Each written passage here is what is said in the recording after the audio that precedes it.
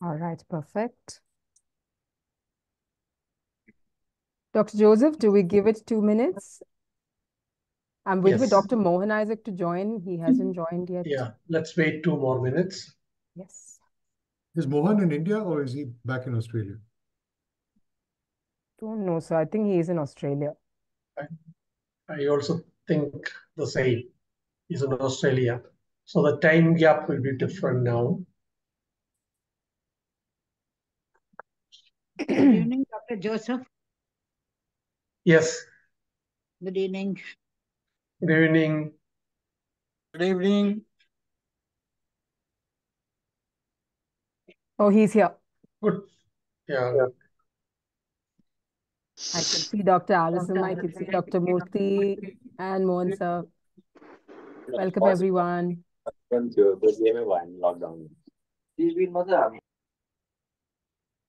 MPA joined? Please unmute yourselves. Yes, perfect. I can see. Okay, may I request everyone to kindly enter your display name instead of your device name? That would be very helpful for us. And also you, if possible, please do turn on your videos. It's a lot more encouraging for the speaker and good for us to see each other. Dr. Joseph George, we may begin with your permission, sir. Yes. Shall we go ahead? Yeah. Yeah. All right, perfect. Good evening, everybody. Welcome to the second annual Founder Oration, Dr. Joyce Siromoni Memorial Oration 2024.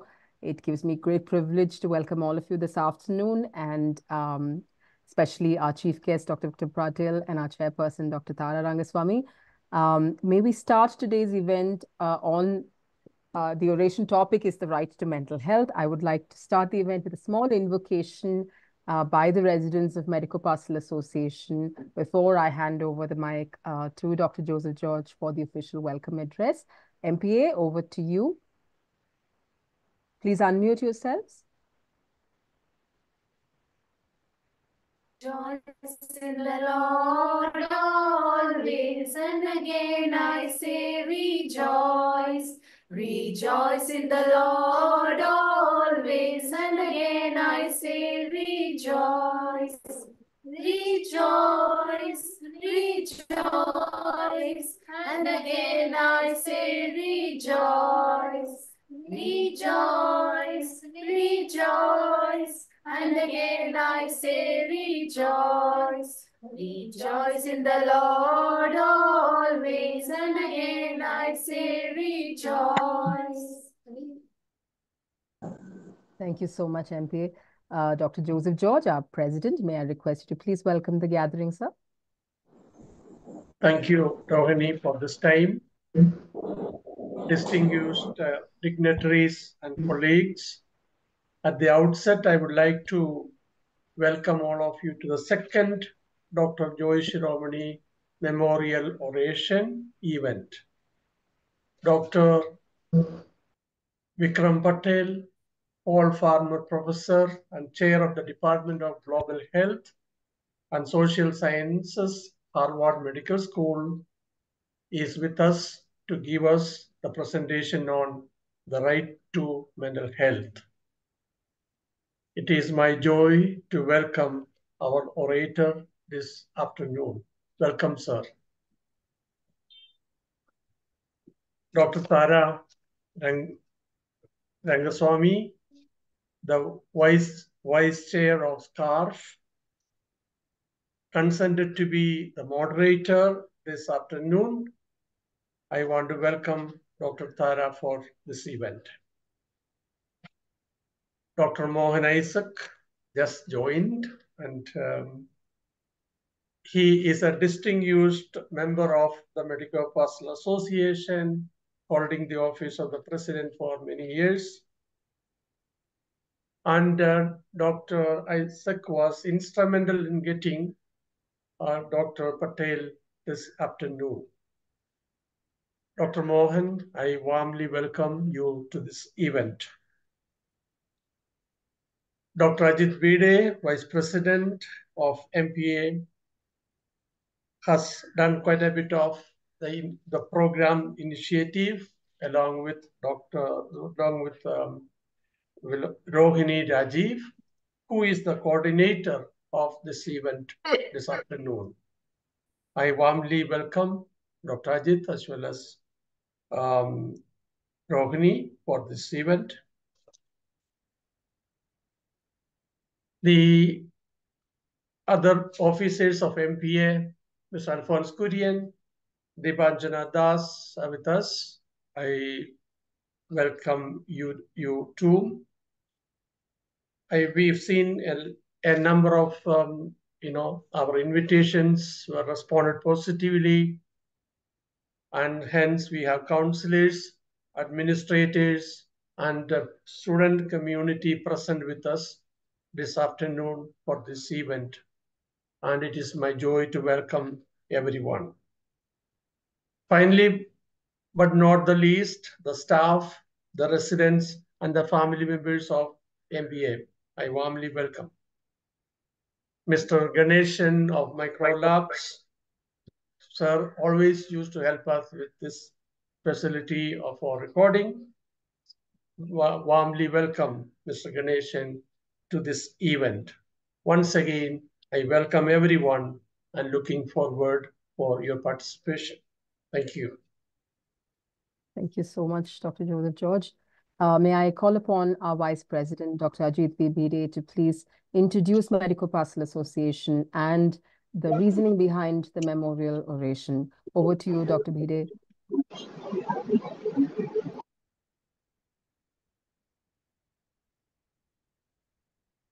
So please unmute yourself.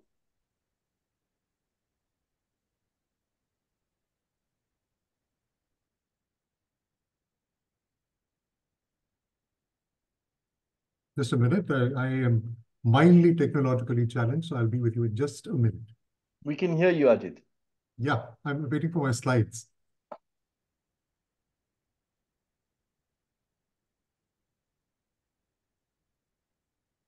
Rohini, could you switch on my slides, please? Yes, please.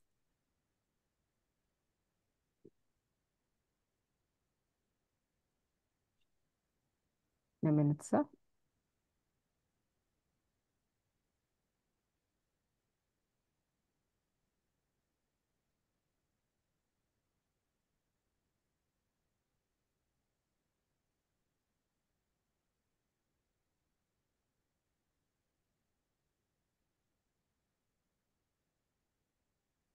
Just presenting the slides. Please give me a second.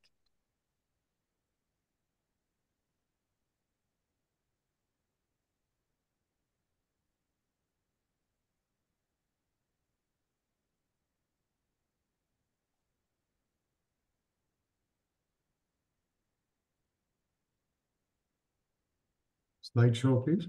Yes, just a minute. Yes, slides.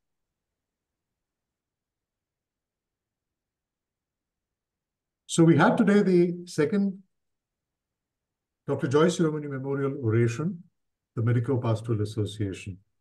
Slide. The first Dr. Joyce Siromoni, previous slide, please. The first oration was delivered by Dr. Norman Sartorius on the 12th of December 2020. We had a crisis in Medico-Pastoral Association. We can now speak about it, that we revived the organization, brought it back to life, and we thought this would be a good way of announcing that MPA is indeed alive and functioning very well. We welcomed all our friends back into the fold of the MPA with this oration.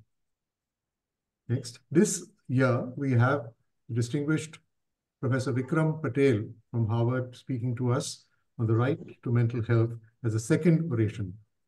Though you've been welcomed already twice, Vikram, a welcome from me. This oration is in the name of the one person who was instrumental in getting MPA going, so to say.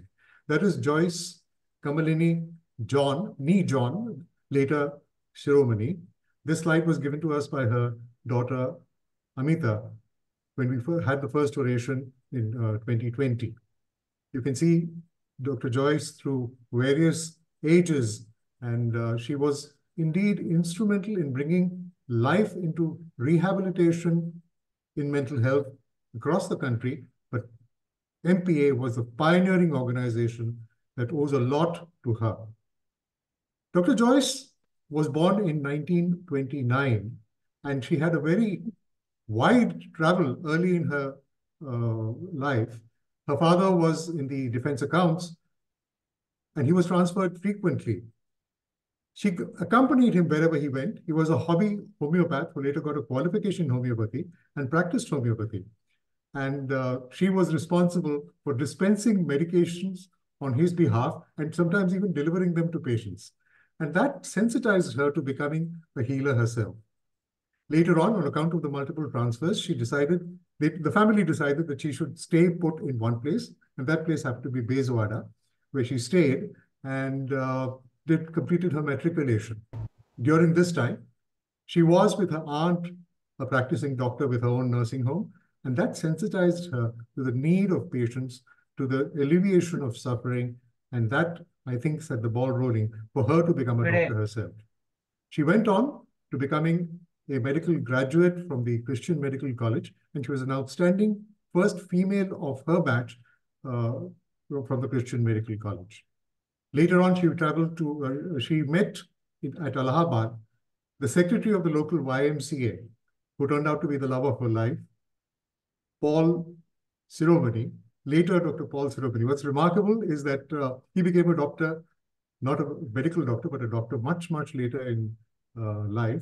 He completed his PhD in economics at the age of 90, which is a truly remarkable feat, lauded. Rohini, please don't change the slides until I tell you.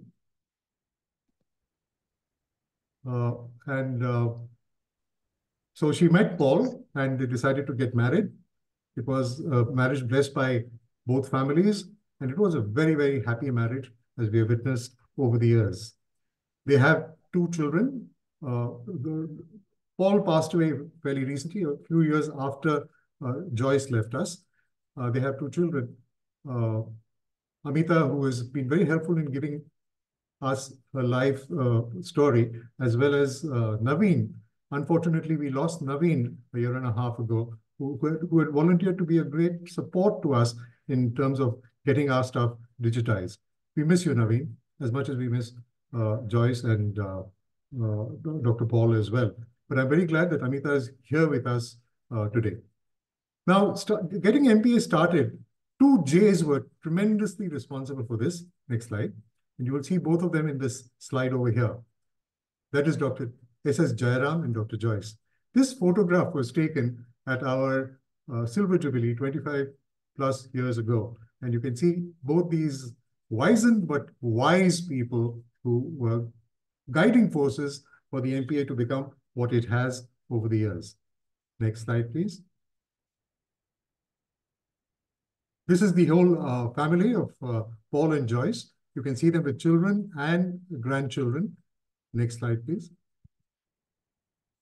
So to come to the beginnings of the Medico-Pastoral Association, the Medico-Pastoral Association was inaugurated in 1967 in St. Mark's Parish Hall by the Right Reverend Norman Sargent. Now, Norman Sargent was the 2nd Bishop of the CSI, Diocese of Mysore.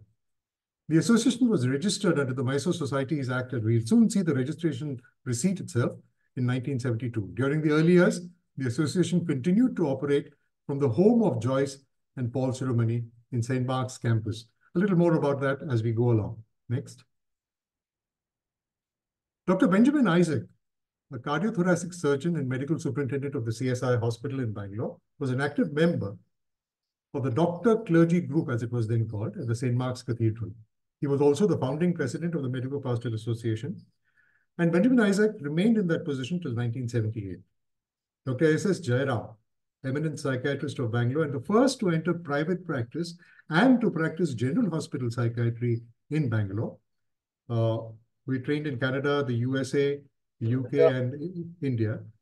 Was closely associated with the Medico-Pastoral Association right from its founding, as I mentioned, and was the vice president from 1973 to 78 and became the president in 78, holding the position till 1983, but remaining active with us many years thereafter.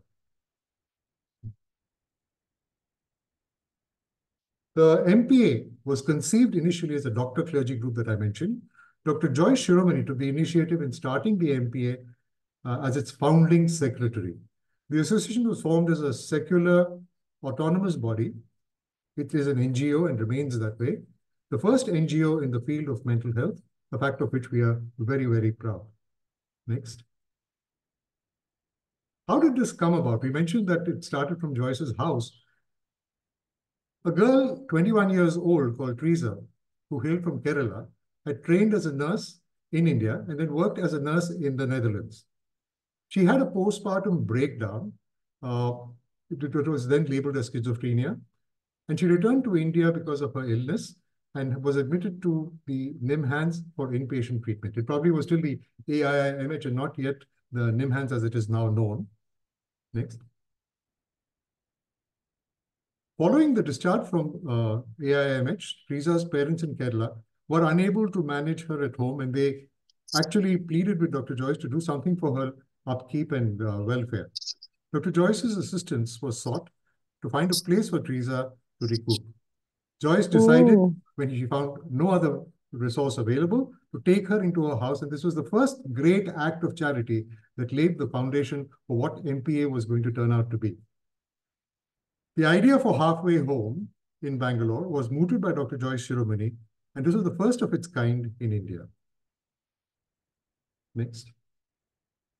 The Halfway Home was planned to provide persons discharged from standalone psychiatric centers a period of stay in a therapeutic environment in a homely place before returning to their homes. It was felt that such a stay would help them to integrate better with families and place of study. Now, in the Western world, the halfway home concept has caught on quite a bit, but this was a pioneering step for India.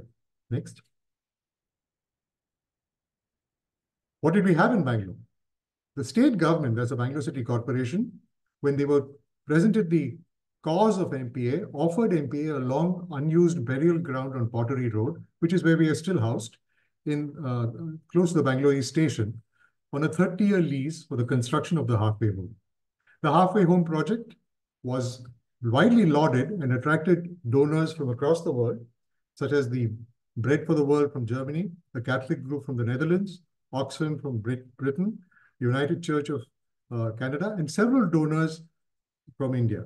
The first building was put up, that was the office block in 1975, for which the foundation was laid by our Chief Secretary, the late G.V.K. Rao. Next. Rohini. Now, when the Halfway Home came into being, 4 men, all discharged from NIMHANS, 2 with primary alcohol-related problems and the others with chronic mental illness, were admitted to the first constructed building. This building became the administrative block after the completion of the Halfway Home building. The Halfway Home was established in 1976, and we had in the first year 18 residents, 9 women and 9 men. Next. This is how our Halfway Home looks right now as well. Next. And that is our hostel, about which we will soon hear soon. Now, this is the registration certificate I was talking to you about. It says very clearly over there, the 3rd day of August, 1972. We observe our anniversary from this particular date. So every August, we observe our anniversary. The MPA is registration date. Next. So we've completed 50 years, and we started our Suvarna Jayanti in 2022, 50 years from 1972. And we formed a committee headed by Dr. Mohan Isaac. Dr. Joseph George mentioned about Mohan's role in the MPA. Mohan has been the MPA, if I may say so, in very, very many ways. And he is the one who brought it back to life and saw to it that it was a cohesive body that is going to re-enter the field of mental health, of which it had been deprived due to certain crises that had arisen. During our Golden Jubilee, next, we'd like to reminisce about some of the milestones. In 1988, we had a different kind of facility. We'd call it a quarterway home, which was a hostel. There were many people who had mental illness who could not go back home, who were not as unwell as those who had to be kept in the halfway home, who could go to an educational institution or attend to a job in the city, and a hostel was built for them. In 1993, the Mental Health Information Center was started, and in 1992, the World Federation for Mental Health started observing the World Mental Health Day. The first body they reached out to observe the World Mental Health Day was the MPA. And from 1993, we've been observing the World Mental Health Day. In 1997, an extended and a longer-term care facility was inaugurated. In 1998, a need was felt for day care for many patients who could be housed in the MPA only during the working hours so that their working parents could get some respite by keeping their wards at our center. The Sahay Suicide Prevention Line, the first in Bangalore, was inaugurated in 2002. And in 2006, the land that had been leased to us was purchased by us with great effort by our former secretary, Dr. Gladys Sumitra, from the Bangalore Municipal Corporation. In 2016, we started increasing our reach out to the public with programs for mental health awareness.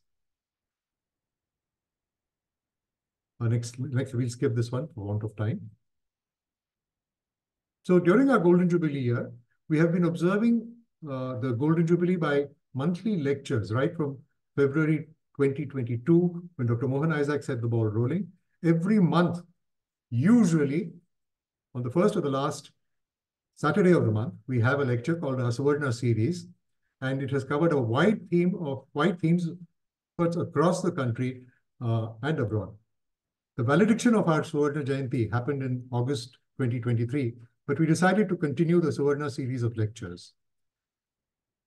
On the occasion of our valediction, 10 outstanding local contributors to community mental health from Bangalore were felicitated. We also have a project to commemorate our Golden Jubilee, which is a long-term residential care now underway.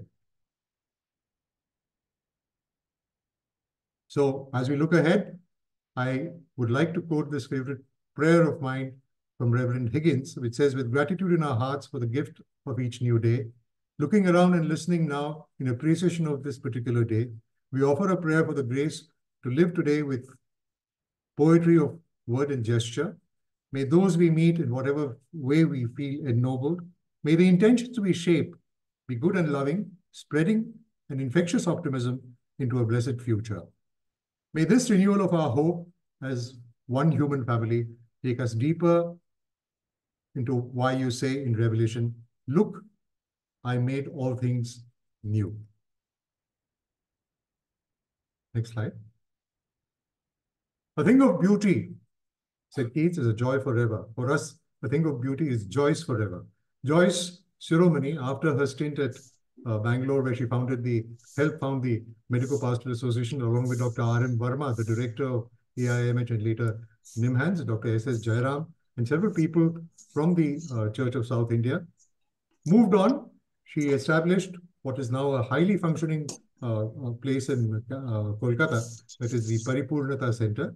And then after retiring, when Paul and she decided to settle down in Chennai, there was the Banyan Tree, the Banyan, which was an organization already functioning over there. But Joyce, typical of herself, very humbly joined them in their work. And that was the last port of call, so to say, until Joyce was called away from her earthly being.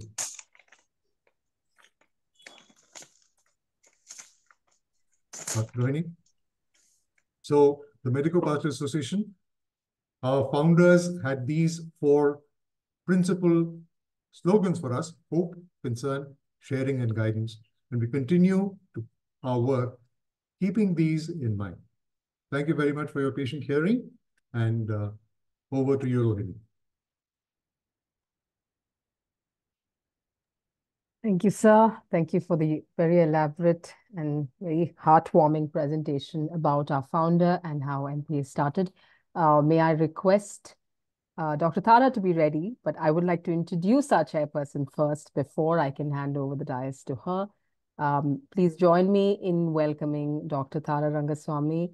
I would like to share a small little slide about her because Her achievements are so much that I can't remember it offhand.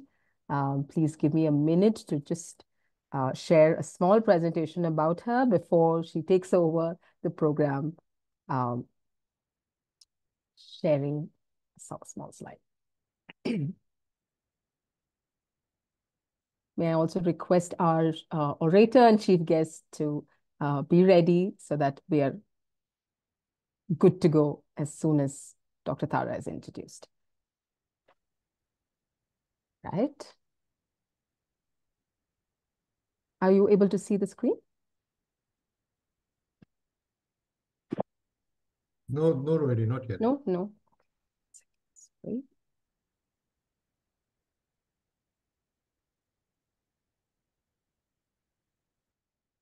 In the interest of time, why don't we skip this introduction, Rohini? And just No, ma'am, it's just one. It's hardly going to take a minute. I'm so sorry. No, I really mean it. I don't think. No, here we are. It's visible now, right? Dr. Thara Rangaswamy is a psychiatrist by training, the co-founder and vice chairman of Schizophrenia Research Foundation, Chennai. SCARF is a premier center offering treatment and rehabilitation of the mentally ill. Dr. Thara is on the advisory committee of the Director General of the World Health Organization, Geneva, and on the editorial board of several reputed journals, including the Schizophrenia Bulletin.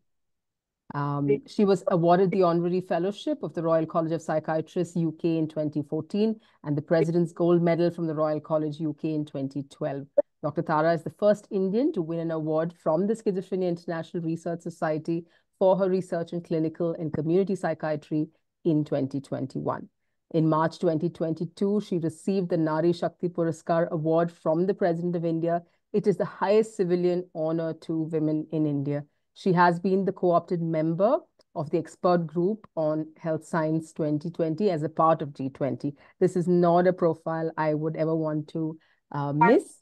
Thank you so much for allowing me this moment of honor, ma'am, to introduce you. May I request you to please take over as the chairperson of today's oratory session. Dr. Thara Rangaswamy.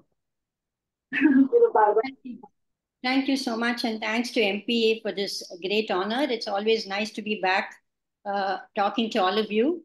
But I had requested Rohini to project the slides of Vikram's profile because I thought it would be overwhelming for me to go through line by line, and sentence by sentence. So maybe, Rohini, can you just project the slides? So yes, ma'am, doing that right away. Yeah. So while we are at it, I would like to talk about Mrs. Joyce Siromoni, who I knew very well. Of course, MPA, we always looked up to MPA because we are like 10 years younger than, when I say we, I mean SCARF, 10 years younger than MPA. And while we are staring at Vikram's photograph, let me finish.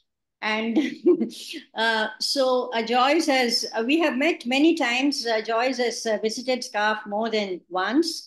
And I think I've told you the story before as to how I requested her to spend a day and a night in one of her residential centers and to give me a feedback of what is really happening. And she most willingly and graciously did that.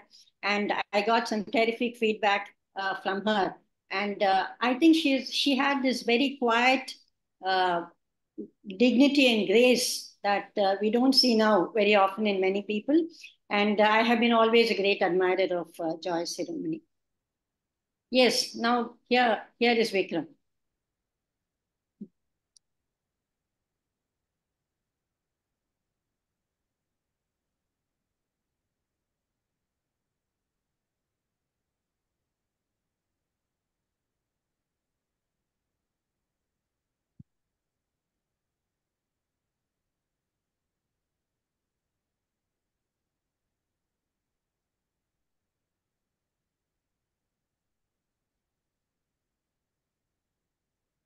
Ma'am, shall I stop sharing?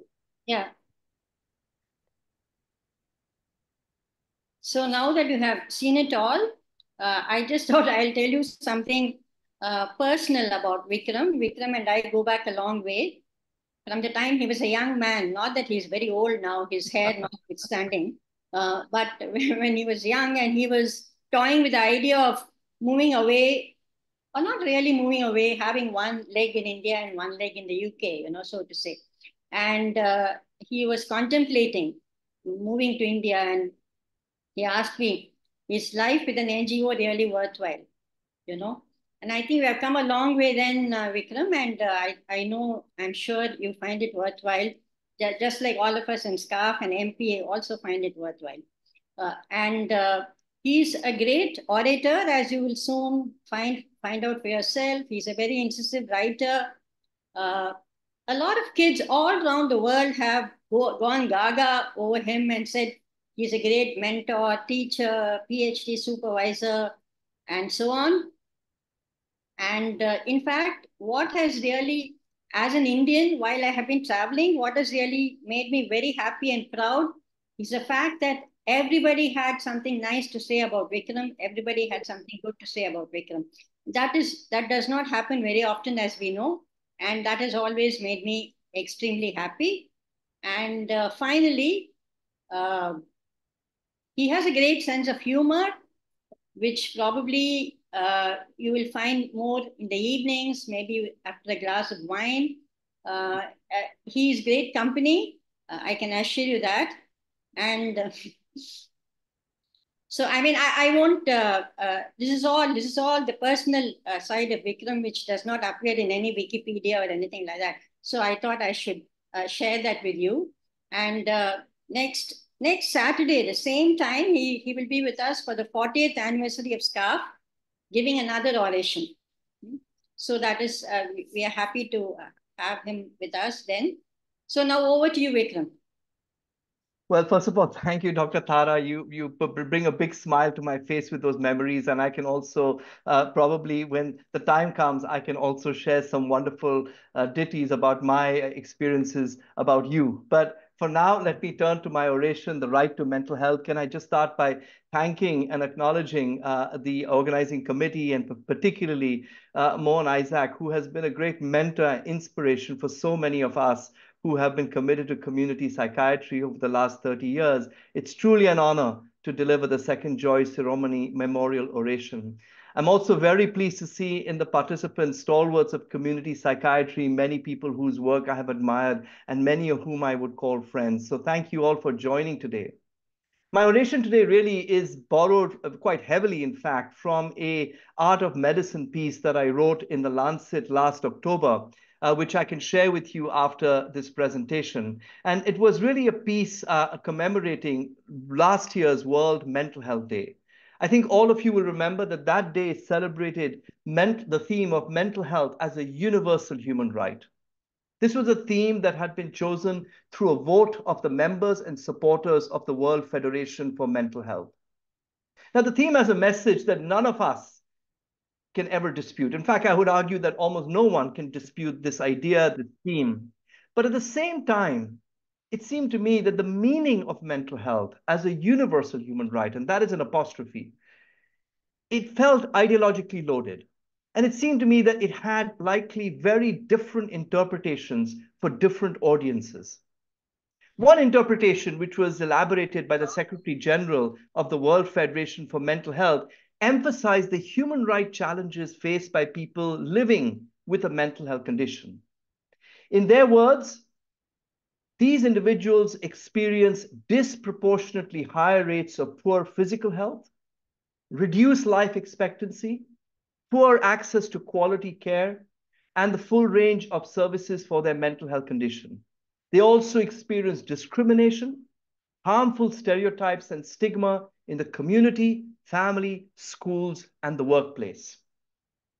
These are, of course, extremely well-recognized rights universally, but to be sure, they are far from being realized in any country, in any context globally. However, this interpretation of the right to mental health really conflates mental health with mental disorder. For example, if you consider the definition of mental health coined by the World Health Organization, it looks very different. The World Health Organization defines mental health as a state of mental well-being that enables people to cope with the stresses of life, to realize their abilities, to learn well and work well, and to contribute to their community. This is much more than a mental health condition. Indeed, the World Health Organization goes on to, in fact, emphasize, in its words, that mental health is more than the absence of mental disorders. It exists on a complex continuum, which is experienced differently from one person to the next, with varying degrees of difficulty and distress, and potentially very different social and clinical outcomes. So what exactly does the right to mental health actually refer to? Even if we assume that the question of rights is one which specifically concerns people who are living with a mental health condition like schizophrenia, I would argue there still remains some doubt about exactly what constitutes services. This, in my mind, is not a settled question. So today in my oration, I take this opportunity to expand on these two critical matters: the right to mental health and the right to a mental health service, which for me are the essential ingredients of the conceptualization of mental health as a universal human right. Let me start with the first question, the right to mental health. And I want to begin with the publication of the World Mental Health Report. This is a report that was published in 1995. Its editors include, in fact, members of my department that I now chair, including Arthur Kleinman and Byron Good, both of whom are medical anthropologists. This report was a landmark occasion, historic occasion, in the evolution of the field of global mental health. And the reason I call it historical is because it was the first coherent articulation of mental health, not as a narrow biomedical construct that was focused on disorders, but as a much broader development issue, which affected the entire population, all of us, through a range of historical, social, cultural, and economic forces. At the heart of this reframing, in fact, is the question of rights. In particular, and I want to emphasize this point, in particular, the right to be protected from the known harms to mental health. These harms, friends, are directly or indirectly the result of policies which have governed how the world and how individual countries like India have managed their societies, in particular, but not only, through their economic policies. These policies have led to, they have amplified, and they have sustained diverse forms of structural violence, a subject that my predecessor, the late Paul Farmer, wrote so eloquently about in the context of poverty and HIV in Haiti. Different forms of structural violence, which in turn are critical drivers of mental health. These drivers are in fact the reason why a vast body of research from epidemiology and the social sciences, conducted in many different contexts, including by many of us in this room today in India, this is why there is a strong association of poor mental health in all its forms with poverty, with inequality, with violence of all kinds, and in particular, the violence which is experienced disproportionately by historically marginalized groups, which in India, there are many such groups. Of course, women are right at the top of that list, but also you could add the Dalits, the tribes of India, sexual minorities, and in modern India, or today's India, I should say, the growing discrimination against religious minorities.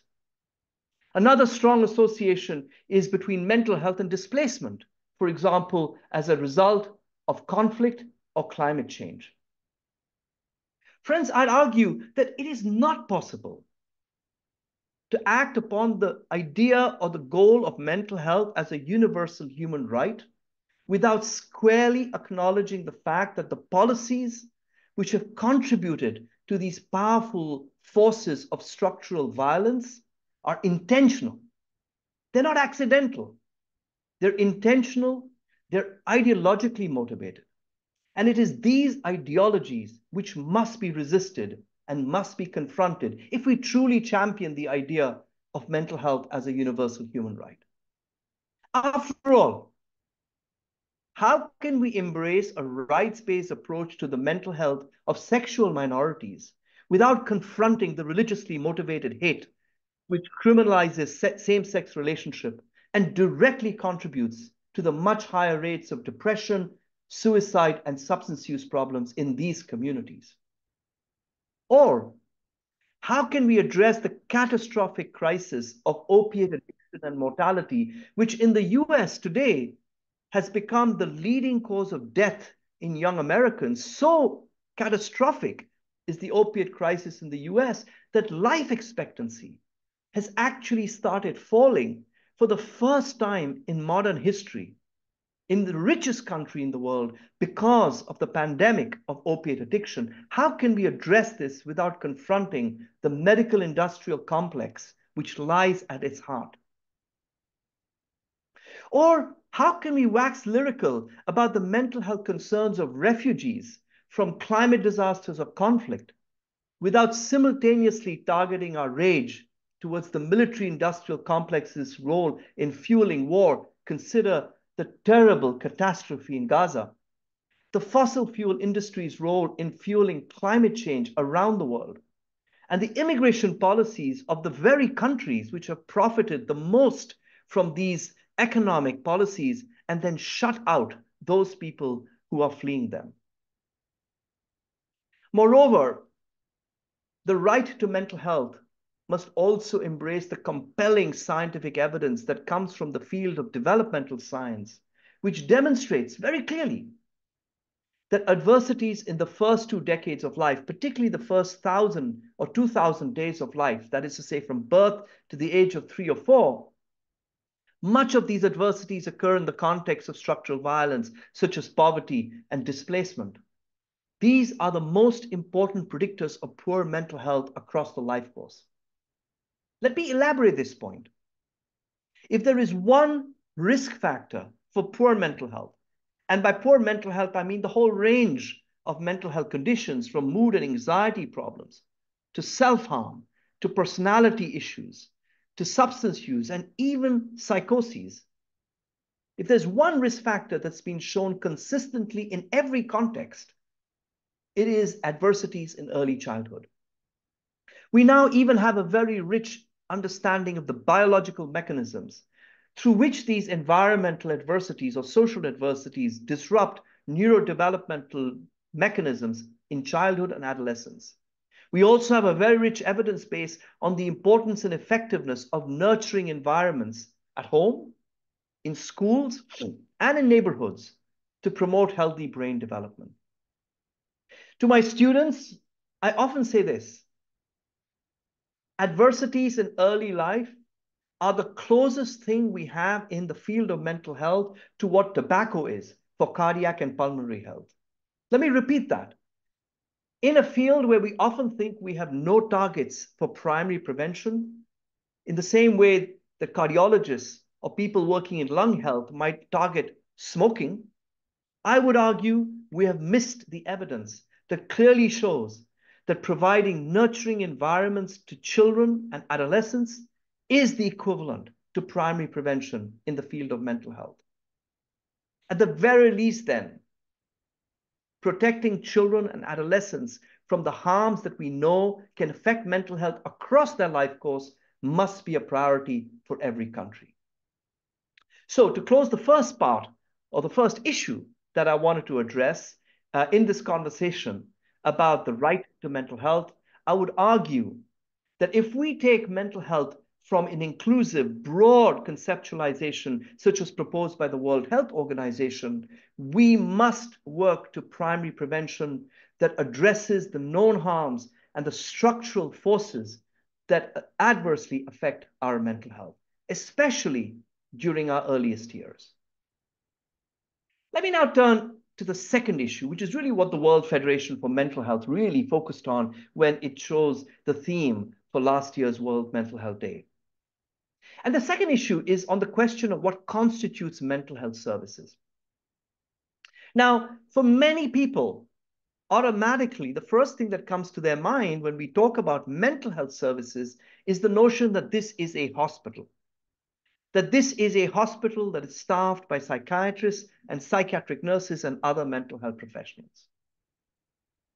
However, this isn't the way people with mental health problems view mental health services.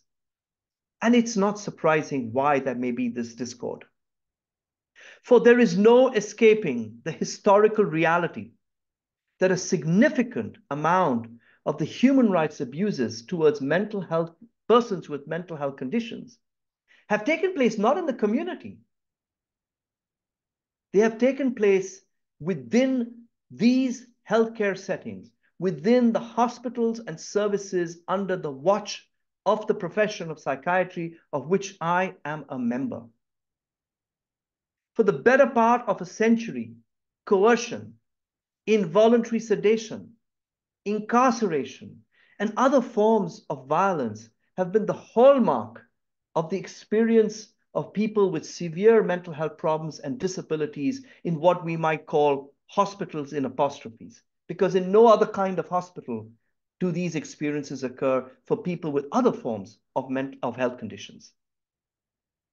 This routine violence is actually obscured by even more horrific forms of violence against people with severe mental health problems and disabilities, often with the collusion of mental health practitioners. Some years ago, I encountered an exhibition at the Holocaust Museum in Washington, D.C., which was dedicated to exposing the collusion of the medical profession with the Holocaust.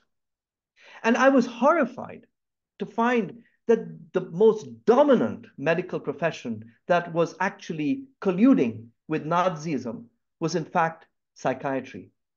And it did so in two very different ways.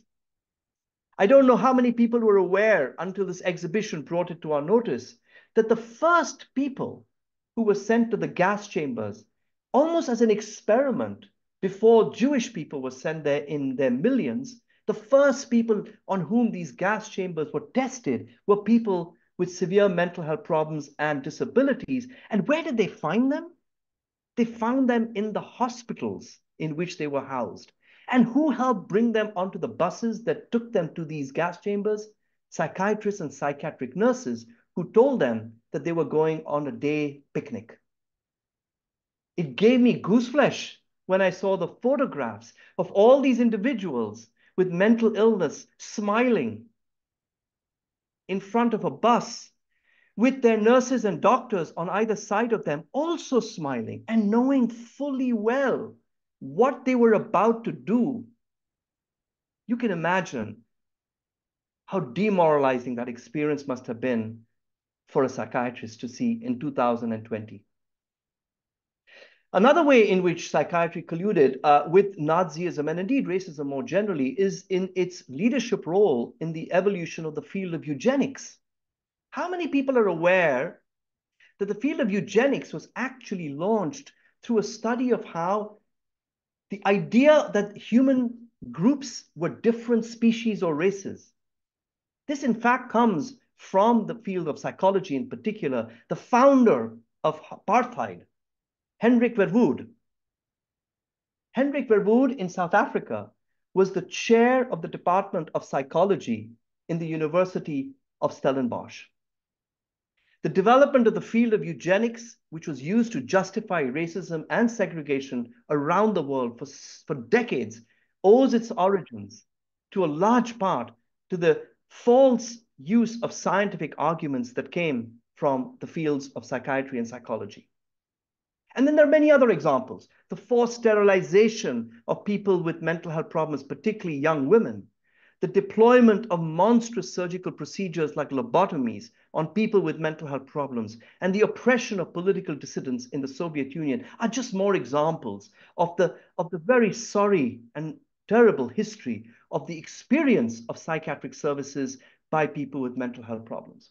In India, of course, we are no exception. Many of us, not least Professor Mohan Isaac, will remember the landmark report that he himself was at the center of publishing in 1999, spurred on by the National Human Rights Commission, documenting the state of care for people living with mental illness in India's 40-odd mental hospitals. By the way, this report was triggered not by psychiatrists. It was triggered by civil society activists. In fact, many psychiatrists at that time were very upset that there was a Human Rights Commission inquiry into the conditions of care in India's mental hospitals. And I must be very grateful to my colleagues in NIMHANS who actually led this process of inspection, documentation, and publication. Most of these hospitals had been built in the colonial period as custodial institutions. And what this report documented was how they had become essentially warehouses of unwanted human beings, warehouses of people with serious mental illness who had been abandoned by their families and by society, and where conditions of care were primitive at best, probably unchanged since independence, and characterized by the stripping, literal stripping, of the dignity and violation of the basic human rights of those individuals. In the light of this history, it is no surprise that psychiatry and mental health conditions are so heavily stigmatized and feared. Friends, some people argue, especially for my profession, they argue that the reason why stigma occurs in our communities is because of misinformation about mental illness. In my view, that is a wrong interpretation. In my view, in fact, people respond to mental health problems not because they are ill-informed, but in fact, exactly the opposite, because they're accurately informed through their actual historical experiences, if not their personal experiences, then the experiences of others in their communities.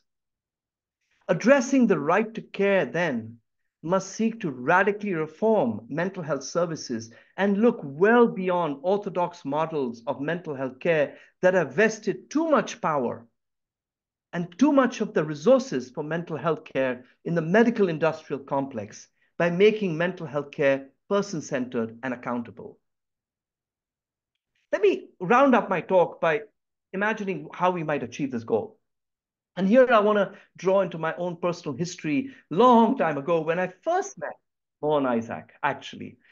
This was when I was a lecturer at the University of Zimbabwe in the Department of Psychiatry back in 1993. And Mohan had visited Zimbabwe as a WHO consultant. And I remember very well my dinner with Mohan. I was so honored to be having dinner with him. And I remember him, of course, giving me advice about my desire to return to India. Very similar conversations to the one that Dr. Thara remembers that I had with her. But what I want to recall was that this was the time when HIV, the epidemic of HIV, was sweeping through Southern Africa, including in Zimbabwe. In my psychiatric unit in Harare, where I used to work as a psychiatrist, every single week we would have 3 to 5 deaths. Can you imagine 3 to 5 people dying in a psychiatric unit every week? And all these deaths were because of HIV. So I witnessed from very close quarters the devastating impact of the epidemic of HIV. This was also a disease which shares very many features with mental illness. It shared features of stigma, of shame, of fear, and also of violence against people with HIV. This was the time when people with HIV were so feared that they would often be locked up in jails. In fact, I remember when I returned to India, to Goa, one of the landmark cases around human rights and HIV involved Dominic D'Souza, who was put into a jail cell when he was detected to be HIV positive in Goa, because people thought that HIV could be transmitted through touch. But what I really want to touch upon in this experience was I witnessed the gut-wrenching inequity in access to life-saving antiretroviral treatments, which by then were already transforming HIV into a chronic condition, but only if you were a white person living in a wealthy country. These very same life-saving treatments were systematically denied to brown and black people and to all people in the global south on a range of spurious, politically motivated arguments, including those emanating, sad to say, from distorted interpretations from the field of public health, particularly the idea of cost effectiveness. Again, a discipline I myself have embraced and which I belong to. I watched with profound humility how, despite the science that already existed, the majority of people with HIV were dying around the world because of unjust and unfair structural forces. But I also watched with great humility how people living with HIV were leading the charge to expose the fundamental injustice in this arrangement, and in so doing contributed the most impactful counter-arguments for a rights-based approach to medicine and healthcare. And indeed, historians often describe this movement as the most central historical event that led to the emergence of the field of global health, which at its heart puts health equity or justice as its principal goal. Their unrelenting sacrifice and resistance to powerful political and ideological headwinds led to the enshrining of the right to care and the right to dignity and the right to freedom from discrimination as the moral foundation of the global AIDS response. And of course, today, you can see how in every part of the world, including in our country, people living with HIV live a life without fear and live a life with complete access to all the interventions, community-focused interventions that we know can keep them alive for as long as anyone without HIV. Now, there are obvious parallels between that crusade and what needs to be done in global mental health. And at the heart of that is centering the voices of persons with the lived experience of mental health problems and empowering them with appropriate services, resources, and skills to ensuring a rights-based approach to mental health care, something that I know Dr. Thara and her organization and her colleagues are very, very proud of and who have embraced in their own work. And many of you have done, as well as, of course, not least, the MPA. The concerted advocacy by movements of persons with the lived experience who have exposed the sorry history of human rights abuses perpetrated under the guise of mental health care has been instrumental in leading to the acknowledgement of these rights in the UN's Convention on the Rights of Persons with Disability. And this convention, of course, to which India is a signatory, has ultimately led to the landmark Mental Health Care Act in our country, which in my mind is one of the most progressive mental health care legislations in any country around the world. In fact, it's become almost a case study for many countries that are seeking to reform their mental health care legislations. Relatedly, the right to care must also offer care which is desired by persons with a lived experience. In other words, we must offer care to address what matters to them, the hallmark of person-centered care. Oftentimes, this is not directed at the symptoms of mental health problems which dominate the biomedical discourse. It's not oftentimes the hallucinations or the loss of interest that dominates the suffering that people with mental health problems experience. But it is often the social determinants which are associated with mental health problems, from poor housing, income insecurity, lack of work, and perhaps most importantly, a lack of purpose in life and social isolation. Friends, the most transformative innovations in global mental health have focused on this aspect of delivering care that people need. And it does so by leveraging resources that every community possesses, people who care for others. These interventions, typically provided by people in the community, such as community health workers, peer support workers, nurses, and lay people, deliver interventions in settings in the community, for example, in my own work, in a person's own home. And these typically attend to their psychological and social needs. This substantial body of implementation science, now more than 100 randomized controlled trials, including many from India, has been embraced by nearly every major stakeholder in global mental health, including the WHO, the World Bank, and many national governments. The critical question today then is no longer whether such community-focused, community-delivered, and community-owned mental health care is effective. The question isn't whether it's effective, because that's been proven again and again, but how such interventions can be scaled up in a way which ensures that all people with mental health conditions in every community not only get the care that they need, but also when and where they need it, and with assured quality.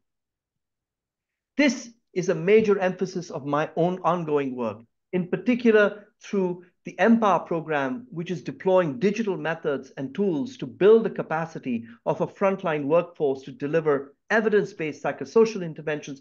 For example, in the state of Madhya Pradesh, we're working in close partnership with the state government to scale up an integrated intervention for mothers with mental health problems and providing nurturing care environments to promote early child development in 8 districts of the state through the network of Ashas and Anganwadi workers in those 8 districts. I want to end by just remarking on how much these ideas are completely in sync with Dr. Joyce Siromoni's own inspirational story. As we already heard from Dr. Bhide, Dr. Siromoni was a physician whose early exposure to mental illness was only during her medical student years, which even today, sadly to say, comprises just a few weeks during the MBBS years, most often in a psychiatric unit. She really had a transformation when she became a sort of foster mother to Teresa. Because Teresa, if you remember, an Indian nurse was working in the Netherlands when she, at the age of 21, had to be repatriated to Bangalore to Nimhans when she had an acute psychotic illness. Joyce and her husband took Teresa into their own home. They gave her shelter. And perhaps most importantly, they gave her love to support her recovery journey. Thus began Dr. Siromoni's own personal journey of discovery of the fundamental humanity of people with mental illness and the need for shelter and love as essential ingredients of recovery. Ultimately, of course, culminating in the founding of Medico-Pastoral Association's first halfway home in India in the early 1970s. Dr. Siromoni's lifelong commitment to this cause led her to describe 3 key personal lessons, which I believe are foundational themes for the right to mental health. And I want to quote directly from her writings, these 3 lessons. My close interaction with the mentally ill has taught me many lessons, that they are human beings first and then patients. My second lesson was that a mentally ill person's dignity and respect could be lost in most government hospitals where he or she is a non-entity. A person's self-dignity has to be safeguarded and restored. And my third learning was that when one assumes a purely professional role while relating to a mentally ill person, one tends to deal with him or her as a case rather than as a person. In closing, the realization of mental health as a human right, as a universal human right, is a lofty goal.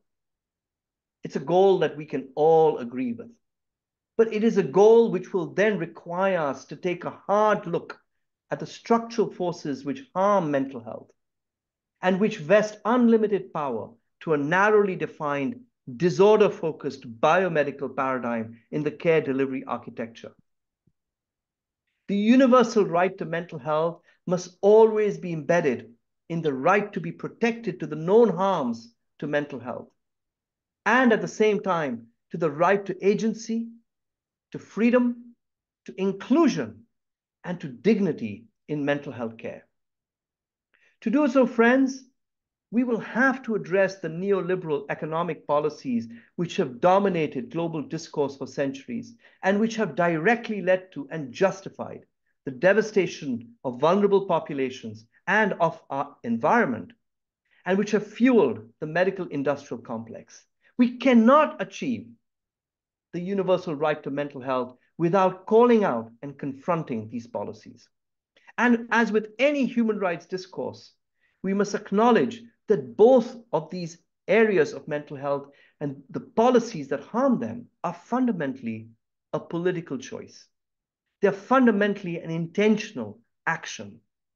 And that all of us who champion last year's World Mental Health Day theme will need to work in solidarity with each other to force our governments to take the necessary actions to secure these rights for our communities. Thank you all for a patient listening. I believe that in Oration, generally there are no questions, but I'll be more than happy if the organizers wish for me to take questions from all of you. Thank you all for your patient listening, and let me hand back to Dr. Thara. Oh, thanks, Vikram. That was a very passionate and it's a very scientific discourse. And I'm sure many of us, especially my peers, it stirred up a lot of emotion because we remember the cases of abuse that we have seen, very personally. And we have remained helpless about many things. And just to tell you an example, in the hospital where I worked as a student, my first exposure was when I was early morning walking along the female ward. I found two women totally disheveled and they didn't have their clothes on them. And when I inquired, I was told that the two policemen from the police post outside, rather within the campus of the hospital, they make their night rounds there, and they carry out their own affairs. When I wanted to complain about this to the police officials, to the top administration, the hospital administration was not for it. And I think that was the first huge blow I received as a woman and as a human being. That I'm unable to do anything for these women who are so helpless and who have no voice. I'm sure like Mohan and Ajit, all of us would have had similar experiences. Maybe things are getting better. Hopefully it should, get better as we go on. I would now invite questions from anybody. If I may, Dr. Thara, if I may, actually specifically asked Dr. Mohan to tell us about, I've always wondered, Mohan, what courage and did it take to do that report? Because you were, in fact, in writing that report, taking on the establishment that you were a member of. And I wondered what your experience was. I've never asked you that question, but here is a moment for me to ask you that question. Thara, can I go ahead? Sure. Okay. It's a long time ago. It was during the 90s that the National Human Rights Commission report, the work for preparing that report, which involved a lot of our colleagues, Murali, Matthew, Pratima, Kiran Rao, many of us, we formed into teams and went to all the mental hospitals in the country. I think what was most important at the time was, the Mr. Justice Venkatachalaya had retired as a Supreme Court judge. He was also the chairman of the National Human Rights Commission. And after his retirement, one of the former Chief Justices of Karnataka, Mr. Justice Mallimath, who was a personal friend of Dr. Chennabasavana, he had taken over as the chair of the National Human Rights Commission. So Dr. Chennabasavana also had retired, and he was he thought that it was too early for him to retire from active work, and he used to discuss with us what can be done. And this was an idea that many of us had, that lots of things are going on in mental hospitals, as you rightly said, and as Thara said, none of us are able to do anything. Maybe the Indian Psychiatric Society and the psychiatric bodies will not be able to do anything. So we sort of initiated, Justice Mallimath was very receptive. I still remember going with Dr. Champasona to Justice Mallimath's house in Bangalore. His official house was in Delhi as the chair of the National Human Rights Commission, but he would come every month for a few days. We went and told him, about all this. And we also conveyed to him that this can be done only if the National Human Rights Commission does it as their own project. So it was all worked out, and it was an NHRC project. They gave the funding for the whole visits and all that. And, it was with the order of the National Human Rights Commission. I don't think otherwise we could have, as a faculty of demands, gone to any mental hospitals and had this kind of an inquiry. How many people are there? How many beds are there? What kind of food is being given? Where is food cooked? Who are the people who cook? Number of things. The report. So that's how the National Human Rights Commission report came. It took nearly 2 years. And one of the people who wrote the first draft were Kiran Rao and Pratima, who is now the director of National Institute of Mental Health, but we used to have regular meetings. Of course, we knew that it has the potential to cause a lot of problem. So we had to be very balanced in the report. We had to convey the facts. I mean, the kind of things which Thara mentioned. Thara mentioned about 2 cases in her hospital, but the bigger scandal was in Trivandrum Mental Hospital, where the wall adjacent to the Trivandrum Mental Hospital women's ward was the wall of the Central Reserve Police training hostel. They used to jump over to the female ward every night, almost on a regular basis. I mean, lots of stories. I mean, the NHRC report doesn't give all the stories, but some of the stories, so that, it is still with the Supreme Court, and the NHRC is now looking after some of the hospitals under some kind of a monitoring agency, etc. While lots of things have improved, I must also say that I've kept a personal interest in knowing what has happened. What has happened is that a lot of money was available. Okay, they said, oh, the funding is not there, and that's why these mental hospitals are all archaic.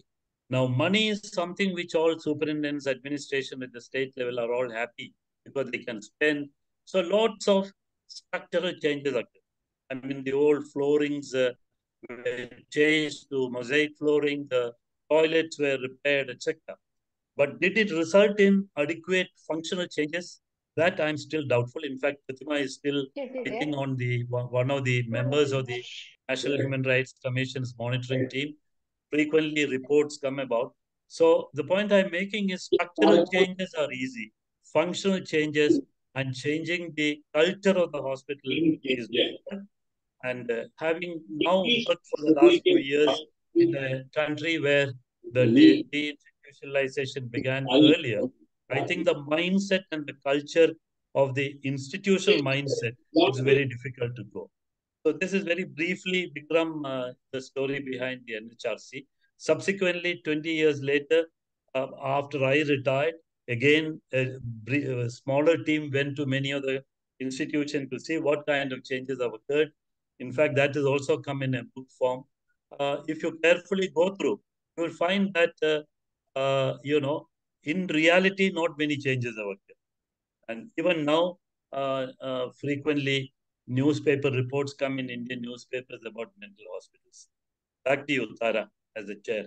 Yeah, thanks, Mohan. That was, I mean, of course, we had known most of it. At least our generation, we knew most of these things, Nirmala, I see your hand up. A brief question. Hello, Thara. My question is already there in the chat box. Can you pull it out? Yeah, I can see it. I can see it. Thank you, Nirmala. I hope I have phrased it properly. Yes, excellent. We experienced it. We families experienced it, Thara, during the COVID. Yes, you're absolutely right. In fact, Nirmala, you really do. I use the word vulgarization of mental health. It's an interesting use of words. I have not heard that before, but I think I understand what you mean, which is that suddenly mental health became the second most talked about health issue during the pandemic. The first one was, of course, the virus itself. And if you look at the conversation, there was all about people like us who were experiencing some anxiety and some fear because, we didn't know whether the virus would come to our doorstep and whether or not, we would, and so we had medicalized what was actually a completely normal experience in the face of what was a catastrophe, such as one that we had never experienced before, and completely forgot that the group most vulnerable to the pandemic lockdown and especially the cessation of services, healthcare services, were people with serious mental illness. And actually, many of you who are psychiatrists will remember that, there was this whole, when the vaccines were being rolled out, there was this whole priority that were being given in the early days of the rollout to people with chronic diseases, because the idea was that, people with, let's say, diabetes, for example, were much more likely to suffer a worse episode of COVID when infected. Actually, people with serious mental illness were the most vulnerable of all. If you look at the mortality data that has come out now, you will find that the standardized mortality ratios, that is to say, the excess risk of dying when you had COVID, was highest for people with schizophrenia, followed for people with Yes. substance use conditions. It was the highest. It was more than diabetes. It was more than cancer. And I look back at all the policies to look at the priorities that were given for the vaccination, and I never saw people with serious mental illness in that list. And it struck me that there was another example here of discrimination and injustice, that the most vulnerable group of people had their services not even discussed, nor were they in fact prioritized when the vaccine was available. So thank you for raising this issue. You're absolutely correct. We let down people with serious mental illness Vikram, it and would their be of families. interest. Vikram, it would be of interest to know the MR lobby have managed to get access to vaccination as A category along with health workers. We have not been successful. How can you all help us? How can you as professionals please tell us how you can help us? We have not been successful to get access to vaccination on priority, though as you rightly said, the core, it's really a terrible situation. We are all very scared on this. Yeah. Well, certainly I would say, Nirmala, this particular pandemic is now probably behind us. But, certainly I would argue that the next time one comes, it's not if, but Yes. it's really a question of when. Yeah. I feel that our profession must be out in the front to demand Yes. from the experience of COVID that people with serious mental illness must have their healthcare services uninterrupted, importantly, number one. And number two, they should be treated as the highest priority group when a effective intervention or prevention is available. We couldn't get medicines in lockdown. Can we go on to the next? Yeah, sorry. Yeah, thanks, Nirmala. Yeah. So, ma'am, may I ask another question? Sure. Yeah. So, actually, in the Can you introduce beginning, yourself very briefly? yeah, it will be brief only.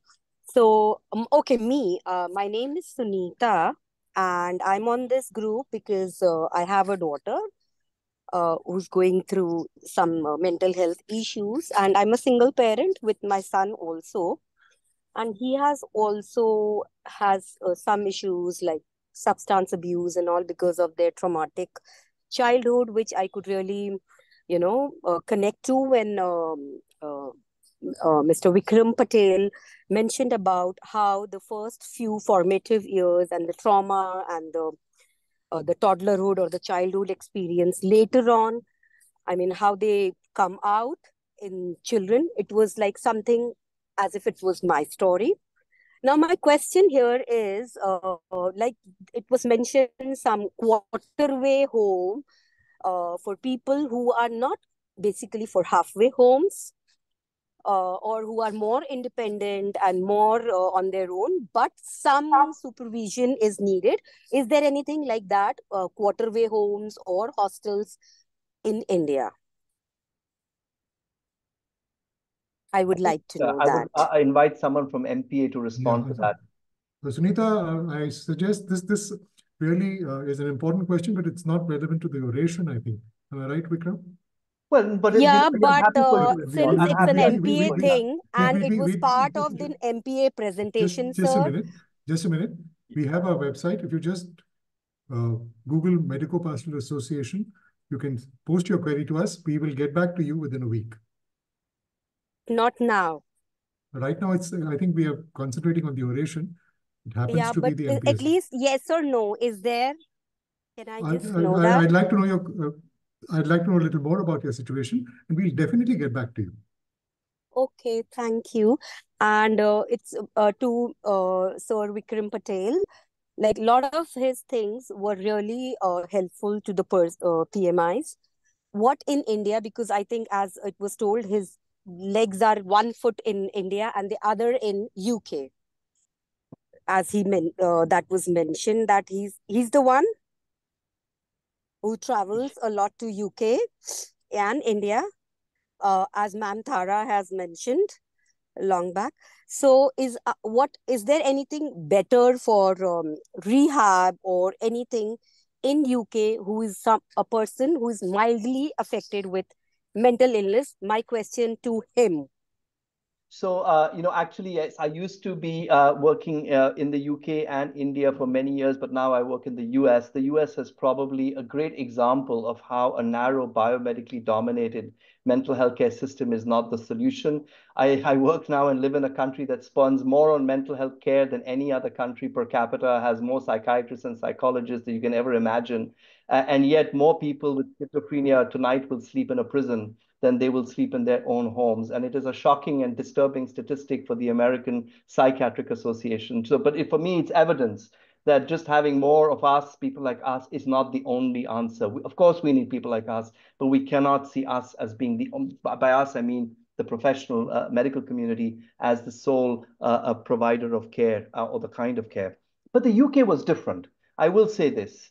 Having trained in psychiatry in London, and having then worked in the initial years before I came back to India as a clinician, I have to say it was the most inclusive and more community-oriented system of psychiatry I have ever worked in. I've also worked in Australia, where Mohan is now, and I have to say Australia also had, at least where I was in Sydney for about a year, a very, very community-focused approach. And what do I mean by that? It had community teams that often supported people in their own homes. The team typically was led by a social worker or a nurse. It wasn't a psychiatrist.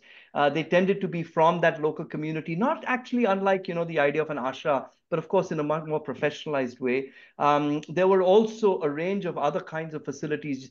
I've not heard the word quarter home, but halfway homes, daycare centers, residential homes, and the residential used to be actually in the community. It would be group living, so it would not be like a walled institution. It would be like a house with 6 to 8 individuals, each with their own rooms, and there'd be a caretaker who would come in, etc. So they had a very large range of services, and most important to say, it was all free.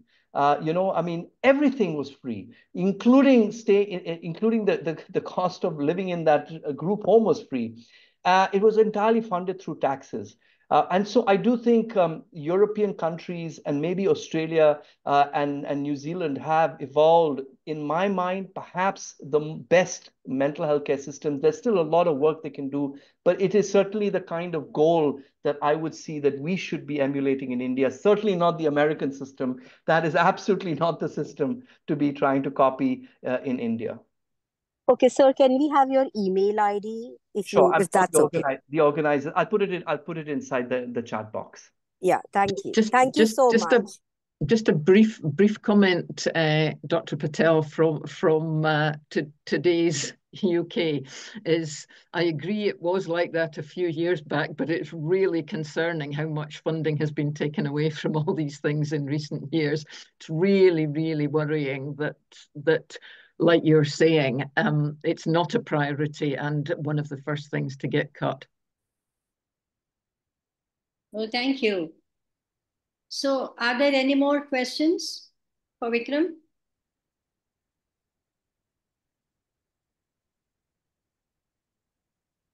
Okay, if there are none, then thanks again, Vikram, and let me hand it over back to MPA. Thank you so much, Dr. Thara. Dr. Vikram, it was an absolutely wonderful oration. May I call upon our President, Dr. Joseph George, for a quick virtual presentation of a small token of appreciation from us. Dr. Patel, we will be sharing this with you, but we would like to sort of do the honors virtually because that's where we are right now. Sir, Dr. Joseph, I'm just sharing the screen. And may I request you to say a few words, please? Yeah.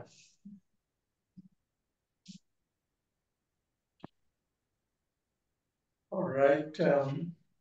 I'm sure all of you will agree with me that it was a very enriching evening for all of us. The right to mental health and some in-depth discussions on how the community and other factors play a major role in maintaining mental health, as well as looking at the illness part. Thank you so much, Dr. Vikram Patel, for being with us. This is the plaque that we have made, and it will be sent to you in your mail address. Thank you so much. Thank you all. Thank you very much for the honor. Thank you for being such a wonderful audience, and all the very best to the MPA for its next 50 years. I hope I won't be around at your centenary for sure, but nevertheless, I hope all good success to your mission. Thank you so much. Thank you for a wonderful presentation, Vikram. Thank you, Ajit. I really appreciate that. May I request Dr. Mohan Isaac to please render the official vote of thanks. Mohan sir, over to you, please. Thank you very much. Rohini says this is the official vote of thanks. I want to say that there are very few people from whom I get a reply within few hours after sending a mail. One of them is Vikram Patel. You send a mail to him day or night, whichever part of the world you are in, Australia, India, wherever you are. He is an extremely busy person. He also travels extensively. But one thing is sure, I get a reply, whether it is within 4 hours or 6 hours, that is the only confusion. But you would get a reply very soon. That's exactly what happened once it was in one of the committees, MPA had decided that Vikram will be invited, and Ajit and Rohini, who are in charge of organizing these meetings, told me, you have to get in touch with Vikram and get a date, etc. So I asked them when approximately, etc. I told them he may not be in India. He will be. The only problem I had was that usually these lectures are 4 p.m. We can make it 6 p.m. I told Ajit that would be a terrible time in Boston or wherever Vikram would be, etc. But anyway, I wrote to him. And as I mentioned, within few hours, the reply came, yes, I'll be very happy to. There will not be any problem about the timing. I will be in India at that time. When is the date, etc. So that is how Vikram is. In spite of his extremely busy schedule, he always replies. I told you, very rarely do I get this kind of a response. There are only a handful of people where I get a response like this. Thank you very much, Vikram, for agreeing to give this second Joyce Siromoni oration. I didn't know that you would be in India for this much of period. I didn't want to burden you with a visit to Bangalore. Now, looking back, when I saw your last mail, I understand that you are in India from December or so. We could have had actual meeting at our MPA auditorium. You could have seen MPA. You could have seen our residents and all that. Anyway, that's all right, but thank you very much. Now, Thara, of course, has always been a friend of Medico-Pastoral Association. She told us already that the organization that she is the vice chair of, and she was the director for a long time, is only 10 years younger than us. In fact, next Saturday, you will have their 40th anniversary celebration, where Vikram, all of you will have an occasion to listen to Vikram again, along with Thara and many others. So thank you, Thara, for kindly agreeing to chair this session. Of course, when we invited you, we had no hesitation that you will agree, unless you are not well or something. Otherwise, because I must also tell you, for the audience who do not know, it was Vikram and Thara who wrote a very seminal paper on the role of non-government organizations in mental health care in India, published in the Indian Journal of Psychiatry, and also a book wherein, of course, there are chapters by various non-governmental organizations, including a chapter, I think, written by Lata and Ellen about Medico-Pastoral Association. That book was one of the earliest books, not only in India, but about the role of non-governmental organizations in mental health, which is now widely appreciated in most other countries. They know that certain kinds of tasks cannot be done by public sector or governmental organizations. They can be non-governmental organizations, are innovators, etc., etc. So, Thara, we knew you would kindly agree, but anyway, thank you very much. I just want to especially thank, but before that, I want to respond to the last part of the discussion. Vikram said that when he was training in UK, things were much better. America is not the model. But Lorna, who is a very good friend of ours, who lives in UK but comes now into Medico-Pastoral Association. Whenever she comes to Bangalore, she spends a lot of time with MPA. She is one of our donors. She is one of our good friends. She said that, Vikram, that is fine. That was 3-4 years ago. Now things are bad. There's not enough funding. Just to validate what Lorna said, just about 3 weeks or 4 weeks ago, I read in The Economist an editorial. The editorial is titled Britain's Mental Health Mess. It's a 1.5 page editorial followed by a 3 or 4 page article. Very true. In a way, some of the things which is occurring in Britain is occurring in Australia, Canada, etc. I'm not going into the details of that. But the byline for that Britain's mental health mess, this is also validating something which Nirmala Srinivasan mentioned earlier. She mentioned about the vulgarization of mental health. Like Vikram, I am also hearing that word first time. Byline of this editorial is, too many mild mental health cases are being medicalized and too many severe cases ignored. I think this is what is occurring in many parts of the world, including United States. Severe mental illness, people with schizophrenia, bipolar disorders, paranoia, etc., are ignored completely.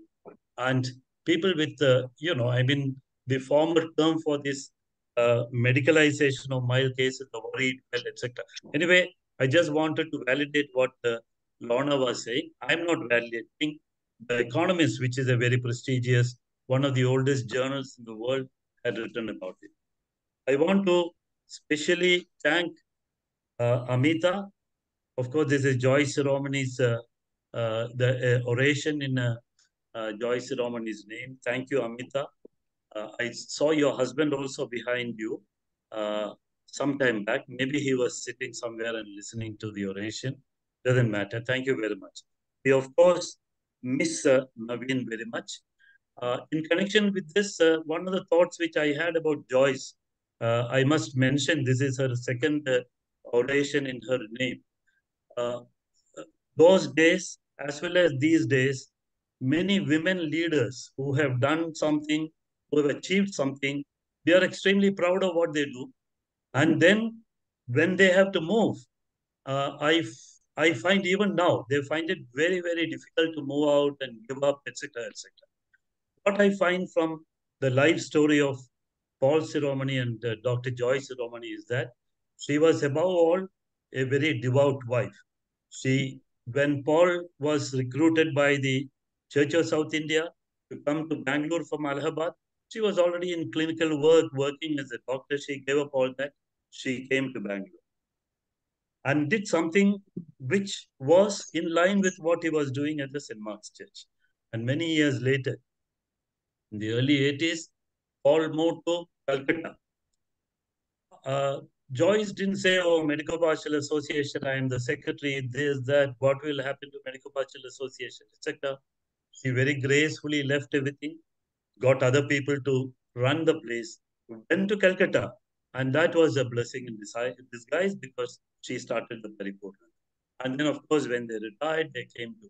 So she was not one of those who, was extremely proud of her achievements, but much more proud of being with the husband, moving around, etc. I just thought I would mention this.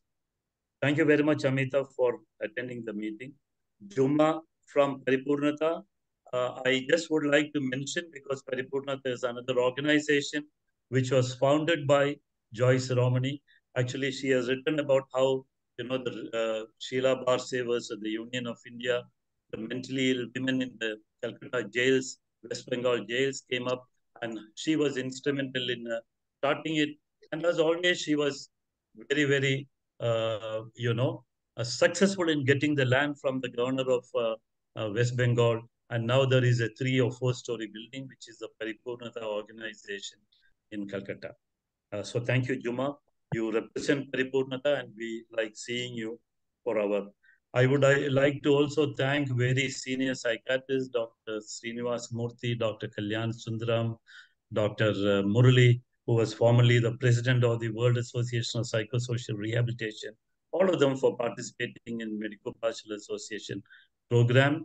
Nirmala is a very important person. She founded the Fasimi. She represents a large number of family members, not only in Bangalore, but in Delhi. In fact, I have not yet replied. I have a mail from somebody in Delhi saying Nirmala has asked her to contact me. Nirmala, I'll certainly, when I get time, I will reply to her. Unfortunately, I don't have the skills and abilities of Vikram to reply within few hours. So thank you, Nirmala, for attending the meeting, because when you attend, I know that some of these will go to many other meetings of family organizations. I also want to note in our midst our past office bearers. I'm referring to Ramola, who never misses. She is a past secretary of the Medico-Pastoral Association during turbulent years. But she says that she has passed a certain age and she doesn't want to come, but she always is virtually present for all the meetings. Thank you for your encouragement. And I want to thank all other people who attended the program. And don't want to say anything about the lecture because Vikram is an eminent speaker. He spoke about, three important things about the primary prevention of mental illness, which one of the participants reworded it, and she said that is working in her son's case, etc. And also the long years of, the violation of human rights, which I think is even now occurring in many places. And also the solution to all this, that is the using available community resources to deal with this. We don't wait for that huge resources to be available. Make use of the existing resources. So thank you very much, Vikram, once again for a very lucid, very clear lecture. And I want to also finally thank all the MPA staff, and Rohini, of course, does all the dirty work of writing mails, getting consents and all that, fixing up dates, etc., etc. And last but not least, Mr. Ganeshan of Micro, who has been supporting us for not only the Joyce Siromoni oration, but also our Golden Jubilee orations. Now, for the lot of people have asked, with I saw in the chat box somebody saying I'm in a train traveling. Will the lecture and the PowerPoint be available? All the lectures, public lectures of Medico-Pastoral Association would be uploaded after a little bit of editing within 3-4 days in the Medico-Pastoral Association YouTube channel. In fact, you can, if you want to see Dr. Norman Sartorius' lecture, which was given in December 2020, it is still available. Vikram's lecture will also be there. Thara's lecture, which was a Golden Jubilee lecture. And we also keep monitoring how many people are watching this. Are the numbers increasing? And we do, the reason Ajit mentioned that we continued after 12 lectures of Golden Jubilee, because many people said it is useful and we are watching it. So this lecture also will be available. So anybody can go back and listen to the lecture again. Back to you, Rohini. Thank you so much, sir.